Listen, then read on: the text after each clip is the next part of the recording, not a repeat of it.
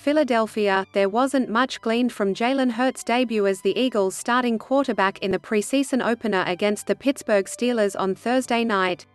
That's because head coach Nick Sirianni said earlier this week that he wasn't going to show elaborate packages. So Hurts mostly stood in the pocket.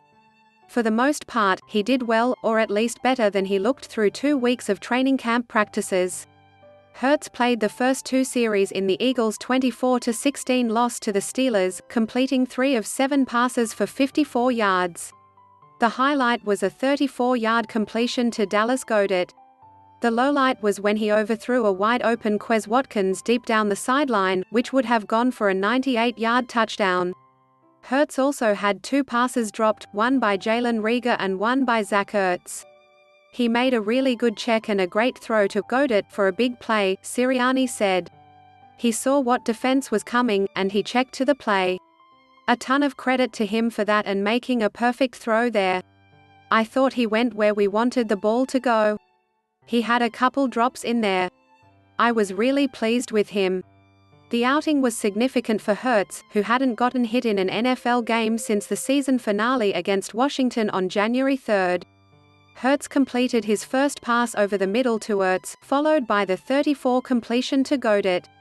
But Reagor and Ertz dropped Hurts' next 2 passes, and the Eagles had to settle for a 47-yard field goal. Hurts got a second series, and again, the results were mixed.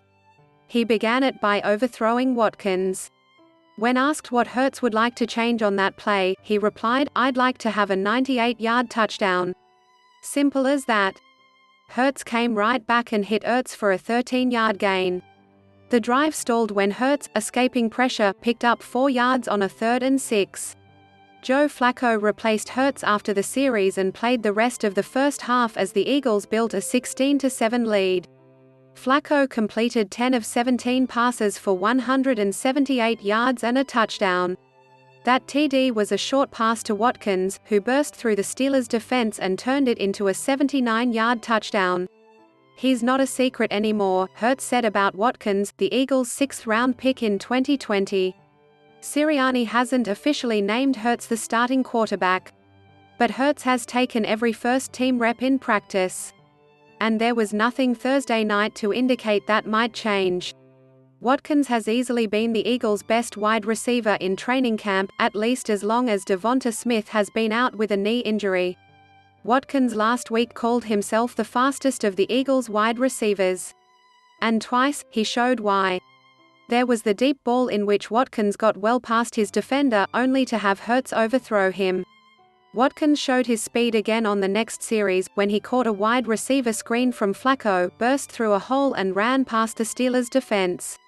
All data is taken from the source, http://usertoday.com article link, https://eagles/2021/08/12/eagles-steelers-preseason-game-jalen-hurts-joe-flacco/8118792002/.